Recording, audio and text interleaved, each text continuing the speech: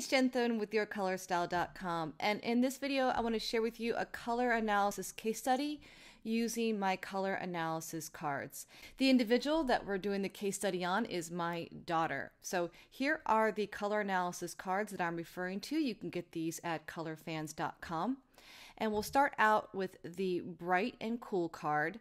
And next to her in her photo, you can see her with the bright pink from the bright and cool card. Really not my choice on her at all. And then there's the soft and cool, and when I put that next to her, it's better. Not really, I'm not really a fan. This is the bright and warm card, and when I put that next to her, that's definitely better. You can see how warm her skin is, and it definitely looks better in the warm colors than next to the cool colors.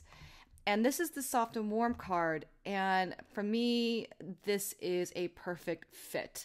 She's definitely soft. These colors just complement her perfectly. This is almost too bright. And if I were to imagine her wearing this lipstick, it's just way too bright. But this is just right. So she is soft and warm.